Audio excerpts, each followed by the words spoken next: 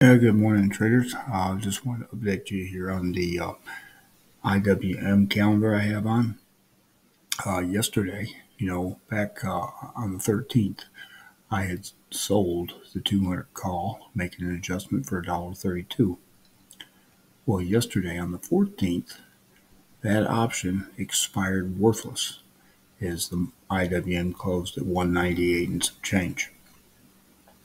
So basically that means I kept the entire $1.32. As you can see, I put a zero in here because I let it expire worthless. Did this for a couple of reasons. One, I didn't have to buy this back when the market was open, say for 20, 25 cents to roll it. And two, maybe taking a shot here that on Monday the market will maybe open up around 200, which means I will sell another 200 call or 201. We'll have to wait and see what it opens up at, something close to the money, and collect more premium.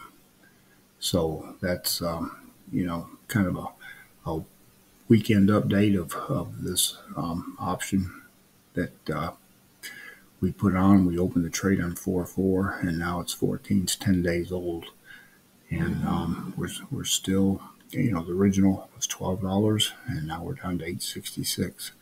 So maybe, hopefully, on Monday we'll sell something to take us under $8. Enjoy your weekend. Good luck to you.